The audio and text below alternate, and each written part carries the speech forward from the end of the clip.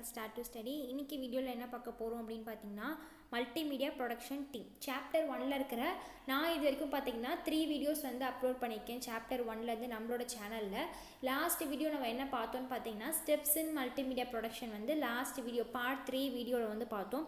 Part 4ல் வந்து பார்த்தீங்கன்னா 1.5.2ல் இருக்க மல்டிமீடியா ப்ரொடக்ஷன் டீம் வந்து பார்க்க போகிறோம். இன்றைக்கி வீடியோ ஃபுல்லாக நம்ம என்ன பார்க்க போகிறோம் அப்படின்னு பார்த்தீங்கன்னா, லாஸ்ட் வீடியோவில் நான் சொல்லியிருந்தேன் ஒரு மல்டிமீடியா ப்ரொடக்ஷனுக்கு என்னென்ன ஸ்டெப்ஸ் எல்லாம் ஃபாலோ பண்ணுவாங்க அப்படின்ட்டு நான் சொல்லியிருந்தேன். ஸோ இன்றைக்கி வீடியோவில் நம்ம என்ன பார்க்க போகிறோம்னு பார்த்தீங்கன்னா, அந்த ஸ்டெப்ஸில் யார் யாரெல்லாம் இருப்பாங்க, என்ன மாதிரியான டீம் எஃபெக்ட் வந்து தேவைப்படுது, யார் யாரோட வேலை என்னென்ன, யாரோட பார்ட்டிசிபேஷன் எந்தெந்த ஒர்க்கில் எப்படிலாம் இருக்கணும் அப்படின்றதான் வந்து பார்த்திங்கன்னா இன்றைக்கி வீடியோவில் நம்ம பார்க்க போகிறோம். ஸோ வந்து பார்த்திங்கன்னா இதோட கண்டினியூவேஷன் உங்களுக்கு வேணும் அப்படின்னா நீங்கள் லாஸ்ட் வீடியோ பார்த்துட்டு வந்து இந்த வீடியோ கண்டினியூ பண்ணுங்கள். ஏன்னா அதோட கண்டினியூவேஷன் தான் இது. நீங்கள் அதை பார்க்காம வந்துட்டிங்கன்னா எந்த ஸ்டெப்ஸுக்கு யாரோட ஒர்க் எங்கே இருக்குது அப்படின்றது உங்களுக்கு தெரியாமலே போயிடும். ஸோ அந்த வீடியோ பார்த்துட்டு வந்து பாருங்கள். அது மட்டும் இல்லாமல் நான் பார்ட் 1, பார்ட் 2, பார்ட் 3ன்ட்டு 3 வீடியோ போட்டிருக்கேன். மல்டிமீடியானா என்ன, ஸோ அதோட டெஃபினிஷன் என்ன, எக்ஸ்ப்ளனேஷன் என்னன்றதெல்லாம் கிளியராக நான் சொல்லியிருக்கேன். ஸோ டிஸ்கிரிப்ஷனில் வந்து பார்த்தீங்கன்னா பிளேலிஸ்ட் லிங்க் கொடுக்குறேன், நீங்கள் போய் செக் பண்ணி பார்த்துட்டு அதுக்கப்புறமா இந்த வீடியோவை வந்து பாருங்கள்.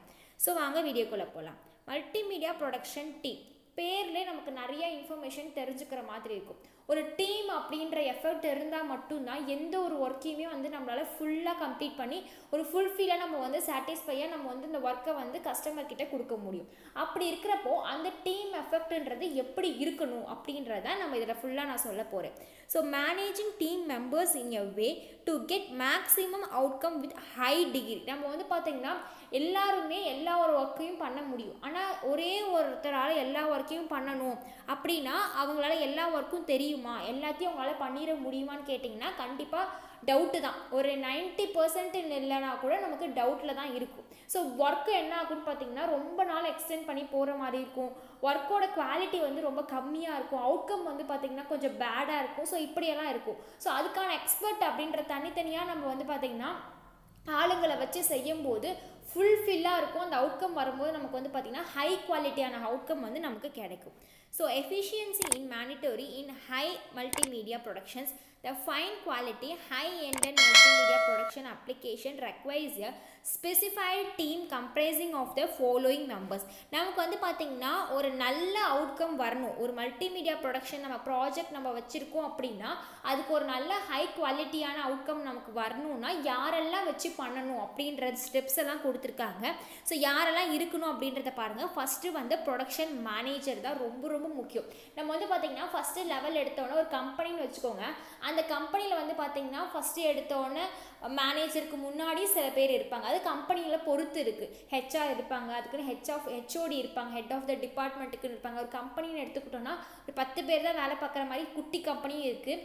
ஒரு 200 பேர் 300 பேர் இல்லை 1000 பேர் வச்சு வேலை பார்க்குற மாதிரியான பெரிய கம்பெனியும் இருக்குது. அப்போ என்ன பண்ண மாட்டாங்கன்னா 300 பேரும் 400 பேரும் ஒரே ஒரு ஹெட்டை மட்டும் வச்சுட்டு வேலை பார்க்க மாட்டாங்க. டீம் வந்து பிரிச்சுருவாங்க. ஸோ அந்தந்த டீமுக்கு தகுந்த மாதிரி அந்த டீம் மேனேஜர் வந்து அவங்க வந்து அப்பாயிண்ட் பண்ணி அவங்களோட ஒர்க்கை வந்து செப்பரேட்டாக டிவைட் பண்ணி கொடுப்பாங்க. அப்போது எந்த ஒரு ப்ரொடக்ஷன் எந்த ஒரு வேலை செய்யணும்னாலும் நமக்கு என்ன பண்ணுவாங்கன்னு பார்த்தீங்கன்னா ஒரு மேனேஜர் கொடுப்பாங்க. அப்படின்னா டீம் லீடர் அப்படின்றத ஒருத்தவங்க நம்ம கொடுப்பாங்க. ஸோ அவங்க என்ன வந்து சொல்கிறாங்களோ அதுதான் அது கீழே இருக்க 8 மெம்பர்ஸாக இருக்கட்டும் இல்லை 10 பேராக இருக்கட்டும் அதை ஃபாலோ பண்ணி தான் செய்வாங்க. அப்படிப்பட்ட அந்த ப்ரொடக்ஷன் மேனேஜருக்கு என்னென்ன வேலை இருக்கும், அவருக்கு என்ன தகுதி இருக்கணும் அப்படின்றத தான் இதில் சொல்லியிருப்பாங்க. In a multimedia production, the role of production manager is to define and coordinate the production of the multimedia project in time and with full quality.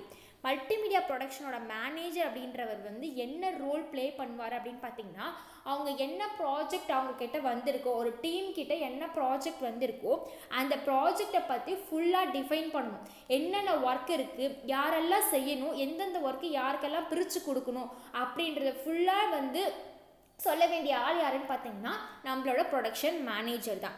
அப்படி சொல்லும் போது என்ன டைமுக்குள்ளே நம்ம அந்த வேலையை முடிக்கணும், யார் யார் என்னென்ன டைமுக்கு வந்து அந்த வேலையை செய்யணும், என்னென்ன பண்ணணுன்றத ஃபுல் இன்ஃபர்மேஷனுமே அந்த ப்ரொடக்ஷன் மேனேஜர் தான் சொல்லுவார். The production manager should be expertise in technology, good at proposal writing, good communication skill and budget management skill. இவ்வளோ தூரம் ஒருத்தர்கிட்ட ஒரு 10 பேர் வேலை பார்க்குறாங்க, அவர் வந்து ஒரு 10 பேரை மேனேஜ் பண்ணுற அளவுக்கு ஒரு மேனேஜராக இருக்கார் அப்படின்னா அவருக்கு என்னென்ன குவாலிட்டி இருக்கணும்னு பார்த்தீங்கன்னா, அந்த ஃபீல்டில் அவர் நல்ல எக்ஸ்பீரியன்ஸ் உள்ள ஒரு பர்சனாக இருக்கணும். அதே மாதிரி கஸ்டமருக்கும் அந்த மேனேஜருக்கும் இல்லை கம்யூனிகேஷன் வந்து பார்த்திங்கன்னா ஒரு நல்ல விதமாக இருக்கணும். அவருக்கு ஆல்ரெடி அந்த பட்ஜெட் மேனேஜ்மெண்ட் பண்ணுறது, ஒருத்தவங்க கஸ்டமர்கிட்ட எப்படி பேசுறது, அந்த மாதிரியான ஸ்கில்லாம் வந்து பார்த்திங்கன்னா அவருக்கு இருக்கணும். அப்படி இருந்தால் மட்டும்தான் அவர் மேனேஜர் அப்படின்றத நம்ம அப்பாயிண்ட் பண்ணுவோம். அவர்கிட்ட ஒரு 10 பேரையும் நம்ம வேலைக்குமே சேர்ப்போம்.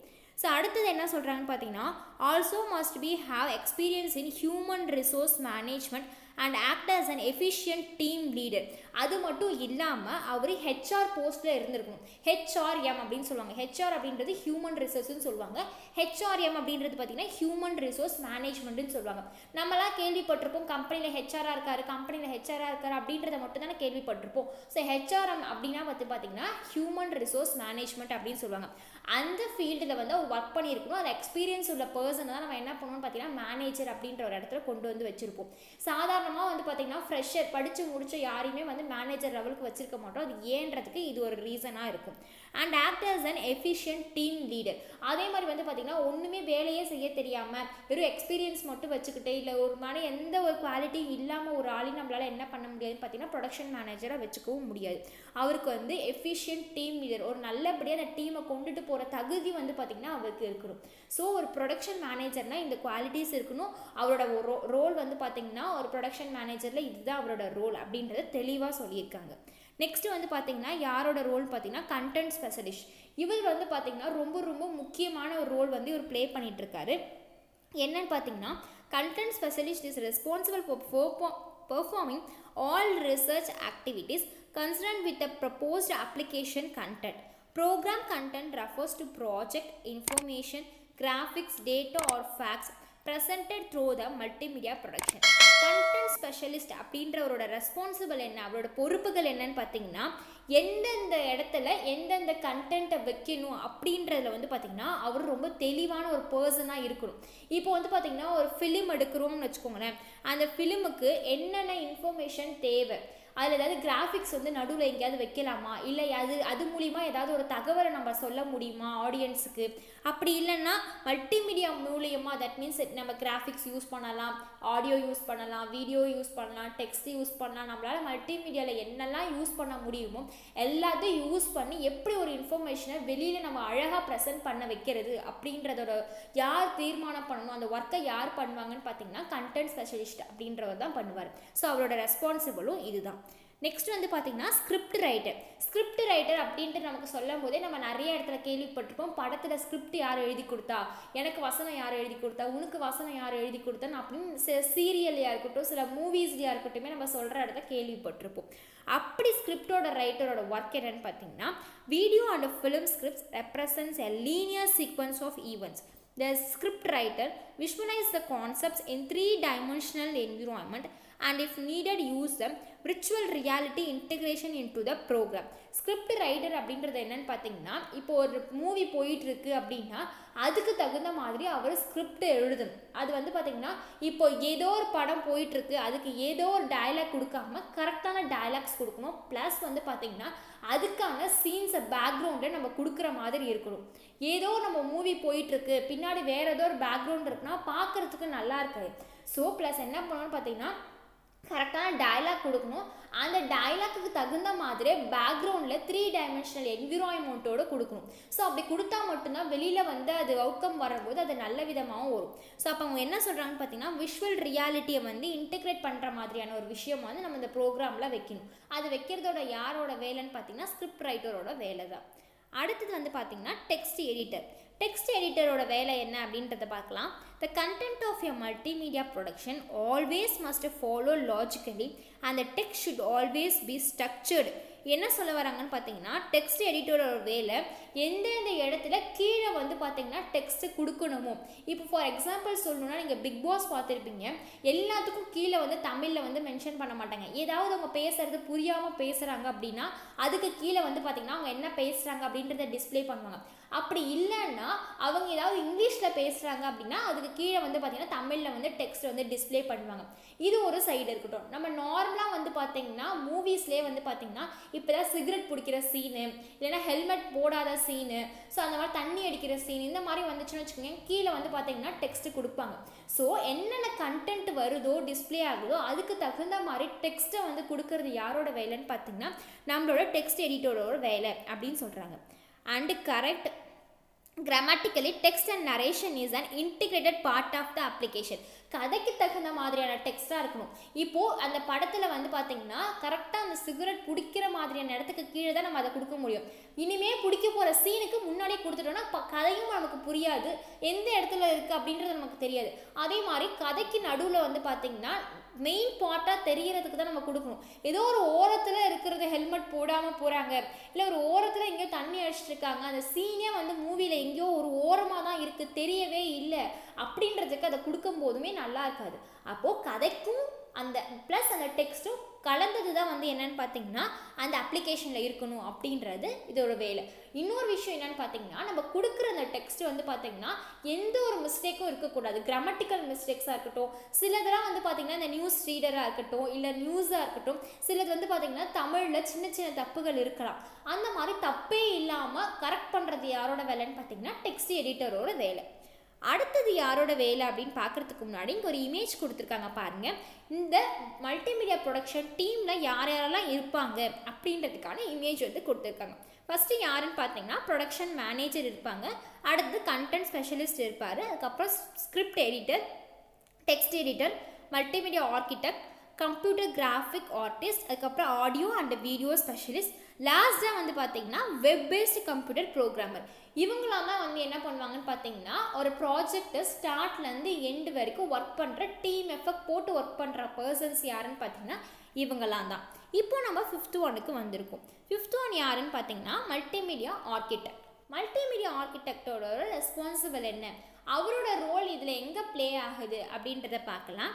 So the multimedia architect integrates all the multimedia building blocks like graphics, text, audio, music, video, photos and animations by using an authoring software. இந்த மல்டிமீடியா ஆர்கிடெக்டோட வேலை என்னன்னு பார்த்தீங்கன்னா இப்போ நான் தனித்தனியாக சொல்லிட்டு இருந்தேன். மேனேஜர் அப்படின்றது ஒர்க்கை பிரித்து கொடுக்குறவர், ஒர்க்கு என்னன்றதை தெளிவாக மற்றவங்களுக்கு புரிய வைக்கிறவர் அப்படின்றத சொல்லியிருந்தேன்.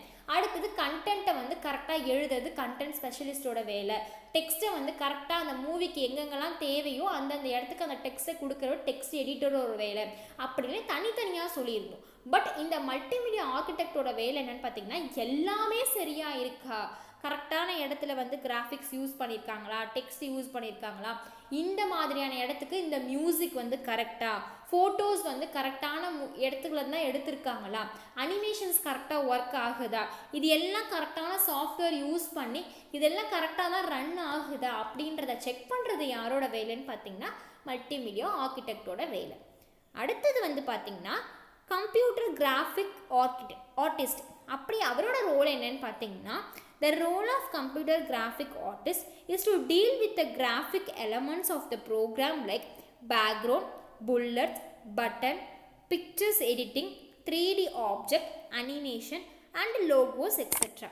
இந்த கம்ப்யூட்டர் கிராஃபிக் ஆர்டிஸ்டோட வேலை என்னென்னு பார்த்தீங்கன்னா பேக்ரவுண்ட்ஸ் கரெக்டாக இருக்கா அப்படின்னு செக் பண்ணணும். இப்போ ஒரு மூவி போயிட்டுருக்குன்னு வச்சுக்கோங்களேன், அந்த மூவி எடுக்கும்போது சில டிஸ்டர்பன்ஸ் அங்கங்கே ஏதாச்சும் ஒரு காக்கா மாதிரி இருக்கலாம், இல்லைனா தேர்ட் பர்சன் யாராவது ஒருத்தவங்க எட்டி பார்க்குற மாதிரி இருக்கலாம், பேக்ரவுண்ட் வந்து பார்த்திங்கன்னா அந்த சீனுக்கும் பேக்ரவுண்டுக்கும் சம்மந்தமே இல்லாமல் இருக்கலாம். ஸோ இதெல்லாம் கரெக்டாக இருக்கா, கரெக்டான பேக்ரவுண்டில் இருக்காங்களா, அதுக்கான புல்லட்ஸ் அண்ட் பட்டன்ஸ் எல்லாம் கரெக்டாக இருக்கா, பிக்சர்ஸ் ஏதாச்சும் எடிட் பண்ணணுமா, அப்படியே நம்ம மூவியை வந்து பார்த்திங்கன்னா ஏதாவது ஒரு பின்னாடி ஏதோ ஒரு தேர்ட் பர்சனோ இல்லை ஏதோ ஒன்று இருக்கிற மாதிரியான பிக்சர்ஸை நம்ம மூவியில் எடுத்துட்டாலும் அதெல்லாம் எடிட் பண்ணுறது. ஸோ அந்த மாதிரியான ஒர்க்கு யாரோட வேலைன்னு பார்த்திங்கன்னா கம்ப்யூட்டர் கிராஃபிக் ஆர்டிஸ்டோட வேலை. ஸோ நெக்ஸ்ட் வந்து பார்த்திங்கன்னா ஆடியோ அண்டு வீடியோ ஸ்பெஷலிஸ்ட். இருக்கிறதுலே ரொம்ப முக்கியமான வேலை என்னென்னு பார்த்திங்கன்னா இதுதான். ஏன் அப்படின்னு பார்த்திங்கன்னா நம்ம சாதாரணமாக சீரியல் பார்க்கும் போதே வந்து பார்த்திங்கன்னா தனியாக சீரியல் அந்த மூவி எடுப்பாங்க, ஆக்ஷன்ஸ் எடுப்பாங்க, டப்பிங் வந்து வேறு இடத்துல போய் எடுப்பாங்க. அந்த வாய்ஸும் அந்த அவங்க பேசுகிறதுமே வந்து பார்த்திங்கன்னா ஆக்டிங்குமே வந்து கம்பைன் ஆகாமல் இருந்தாலும் நமக்கு பார்க்கவே பிடிக்காது. அப்படின்றது இது வந்து ரொம்ப முக்கியமான ஒரு ஏரியா அப்படின்ட்டுனே சொல்லலாம். So audio and video specialist அப்படி அவங்களோட ரோல் என்ன அப்படின்றத நான் இப்போவே சொல்லியிருப்பேன். ரொம்ப முக்கியமான ரோல் வந்து அவங்களோடது. The role of this specialist are needed for dealing with narration and digitalized video to be added in a multimedia presentation. கதைக்கு தகுந்த மாதிரியான வீடியோஸ் வந்து பார்த்திங்கன்னா இருக்கணும். ஸோ அந்த வீடியோஸ்க்கு ஏற்ற மாதிரியான ஆடியோவுமே நம்ம என்ன பண்ணணும்னு பார்த்திங்கன்னா கரெக்டாக மர்ஜ் பண்ணி நம்ம வந்து வெளியில் டிஸ்பிளே பண்ணணும். They are responsible for recording, editing, sound effects and digitalizing. நம்ம என்ன பண்ணணும்னு பார்த்தீங்கன்னா வெறுமனே வீடியோ மட்டும் கொடுத்துட்டு இருந்தோம்னா அது பார்க்குறதுக்கே நல்லா இருக்காது. அது வெறுமனே ஆடியோ மட்டும் கேட்டுட்டு இருந்தால் அதுவுமே பார்க்குறதுக்கு நல்லா இருக்காது. ரெண்டுமே சேரும் போது தான் வந்து பார்த்திங்கன்னா அது பார்க்குறதுக்கும் கேட்குறதுக்குமே நல்லாயிருக்கும். அப்படி இருக்கும்போது ஒரு வீடியோ டிஸ்பிளே ஆகுது, ஒரு வீடியோவில் ஒன்று சொல்கிறாங்க அப்படின்னா வந்து பார்த்திங்கன்னா பின்னாடி இருந்து வேறு ஏதோ அது ரிலேட்டடான மியூசிக்ஸ் ஏதாச்சும் இருந்துச்சுன்னா அதை கொடுக்கலாம். ரெக்கார்டிங் வந்து பார்த்திங்கன்னா அதுக்கு கரெக்டான ரெக்கார்டிங்ஸை வந்து பார்த்திங்கன்னா ரெக்கார்ட் பண்ணி அது இது கூட மர்ஜ் பண்ணுறது. ஸோ இந்த மாதிரியான வேலைகளெல்லாம் பார்க்குறது ஆடியோ அண்டு வீடியோ ஸ்பெஷலிஸ்ட்டோட வேலை. அடுத்தது யாரோட வேலைன்னு பார்த்தீங்கன்னா கம்ப்யூட்டர் ப்ரோக்ராமரோட வேலை. இவரதோட வேலையுமே வந்து பார்த்திங்கன்னா ரொம்ப முக்கியமான வேலை தான். என்னன்னு பார்த்தீங்கன்னா the computer programmer writes a lines of code or scripts in a appropriate language. இவரோட வேலை என்னன்னு பார்த்தீங்கன்னா இப்போ சில ப்ரோக்ராம் வந்து இப்போ நீங்கள் வந்து பார்த்தீங்கன்னா நீங்கள் பிஜி லெவலோ இல்லை பிஹெச்டி லெவலோ இல்லை எம்ஃபில் பண்ணும்போது உங்களுக்கு தெரியும் நீங்கள் எதில் வேணாலும் வந்து பார்த்தீங்கன்னா உங்களோட ப்ராஜெக்ட் வந்து சப்மிட் பண்ணலாம். அப்படி நீங்கள் எதில் ப்ராஜெக்ட் சப்மிட் பண்ணுறவங்களா இருந்தாலும் சரி நீங்கள் எந்த லாங்குவேஜ் யூஸ் பண்ணியிருக்கீங்கன்னு கேட்பாங்க. நீங்கள் என்ன ப்ரோக்ராமிங் லாங்குவேஜ் எடுத்திருக்கீங்க அப்படின்ட்டு கேட்பாங்க. அப்போது நீங்கள் கரெக்டாக சொல்லணும். எல்லாருமே வந்து பார்த்தீங்கன்னா ASP.NET-ஆக இருக்கட்டும் இல்லை JSP-ஆக இருக்கட்டும் இல்லை PHP-ஆக இருக்கட்டும் இல்லை பைத்தானில் கூட நம்ம எடுக்கலாம். எல்லாத்துலேயுமே வந்து பார்த்திங்கன்னா நிறைய ப்ரோக்ராமிங் லாங்குவேஜ்லையுமே டிஃப்ரெண்ட்டாக ப்ரெசென்ட் பண்ண முடியும். அப்போது நீங்கள் ஒரு மல்டிமீடியா ப்ராஜெக்ட் ஒர்க் பண்ணுறீங்க அப்படின்னா அதுக்கு எந்த மாதிரியான கோடிங்ஸ் தேவை, எந்த மாதிரியான ஸ்கிரிப்ட் தேவை அப்படின்றத நீங்கள் டிசைட் பண்ணணும் அப்படின்றத சொல்கிறாங்க. This scripts usually develop special functions like developing the software to give the size and shape of video windows, controlling peripherals and so on. நம்ம வந்து பார்த்திங்கன்னா நம்ம என்ன மாதிரியான ப்ரோக்ராமிங் லாங்குவேஜ் யூஸ் பண்ணுறோமோ, என்ன மாதிரியான வீடியோஸ் வந்து பார்த்திங்கன்னா அதுக்கான லாங்குவேஜ் யூஸ் பண்ணி என்ன மாதிரியான கோடிங்ஸ் எழுதியிருக்கோமோ அதுக்கு தகுந்த மாதிரியான அந்த ப்ராஜெக்ட் தகுந்த மாதிரியான சைஸ் அண்ட் ஷேப்பை வந்து நம்ம கொடுக்கணும். அந்த வீடியோவுக்கு தகுந்த மாதிரியான சைஸாகவும் இருக்கணும். அதுக்கான ஷேப்பை வந்து நம்ம கொடுக்கும்போது அது பார்க்குறதுக்கும் நல்லா இருக்கும் அப்படின்னு சொல்கிறாங்க. ஃபார் எக்ஸாம்பிள் சொல்லணும்னா நாங்கள் PHPயில் வந்து நீங்கள் கோடிங்ஸ் வந்து ரைட் பண்ணிவிட்டு நீங்கள் வந்து பார்த்திங்கன்னா வேறு ஏதோ ஒரு ப்ரோக்ராமிங் லாங்குவேஜை ரன் பண்ணும்போது மர்ஜ் ஆகாது, பார்க்குறதுக்கும் நல்லா இருக்காது. ஸோ கோடிங் எதில் எழுதுறீங்களோ அதுக்கான சைஸ் அண்ட் ஷேப்போடு நீங்கள் விண்டோவில் டிஸ்பிளே பண்ணால் மட்டும்தான் அது நல்லாயிருக்கும் அப்படின்னு சொல்கிறாங்க. லாஸ்ட்டாக இருக்கிறது என்னென்னு பார்த்தீங்கன்னா வெப் மாஸ்டர். அவரோட ஒர்க் என்னென்னு பார்த்தீங்கன்னா ஃபைனல் ஆஃப் த ப்ராஜெக்டோட ஒர்க் தான் அவர் வந்து பார்ப்பார். The responsibility of the webmaster is to create and maintain an internet web page. அவரோட ஒர்க் அண்ட் ரெஸ்பான்சிபிலிட்டி என்ன அப்படின்னு பார்த்தீங்கன்னா பண்ண ஒர்க்கை இன்டர்நெட் வெப் பேஜில் க்ரியேட் பண்ணி மெயின்டைன் பண்ணுறது, நெட்டில் வந்து அதுக்கான பேஜை க்ரியேட் பண்ணி அதை மெயின்டைன் பண்ணிட்டு வர்றது தான் அவரோட work. They convert a multimedia presentation into a web page. நம்ம கொடுக்குற மல்டிமீடியா ப்ரொடக்ஷனை வந்து ப்ரெசன்டேஷனை வந்து பார்த்திங்கன்னா வெப் பேஜாக கன்வெர்ட் பண்ணுறது யாரோட வேலைன்னு பார்த்தீங்கன்னா வெப் மாஸ்டரோட வேலை தான். Final multimedia product is a joint effort of the entire team. Initially, the production manager identifies the project content while the webmaster provides access to a wide range of community through web services. ஃபைனலாக multimedia product வந்து பார்த்திங்கன்னா எல்லாராலையும் தான் சேர்ந்து work பண்ணப்பட்டுச்சு.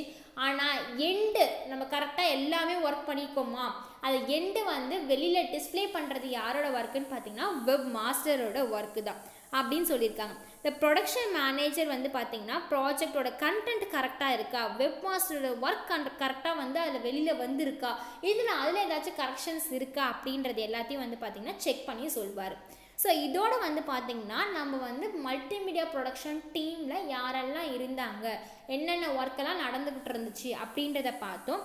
அடுத்த வீடியோவில் வந்து பார்த்திங்கன்னா multimedia on internet other டாப்பிக்கும் plus வந்து பார்த்திங்கன்னா அப்ளிகேஷன் ஆஃப் மல்டிமீடியா, ஸோ அந்த டாப்பிக்கும் வந்து பார்த்திங்கன்னா நம்ம நெக்ஸ்ட் வீடியோவில் வந்து பார்க்க போகிறோம். ஸோ அந்த வீடியோ பார்க்கணும் அப்படின்னா நம்மளோட சேனலை சப்ஸ்கிரைப் பண்ணி பக்கத்துக்கு பெல் ஐக்கானையும் கிளிக் பண்ணிக்கோங்க. அப்போ தான் நான் போடுற அடுத்த வீடியோவுமே உங்களுக்கு நீங்கள் லிங்க்கை ஷேர் பண்ணாமலே உங்களால் பார்க்க முடியும். இந்த வீடியோ உங்களுக்கு பிடிச்சிருந்துச்சு அப்படின்னா மறக்காமல் ஷேர் பண்ணுங்கள். தேங்க்ஸ் ஃபார் வாட்சிங் எ வீடியோ.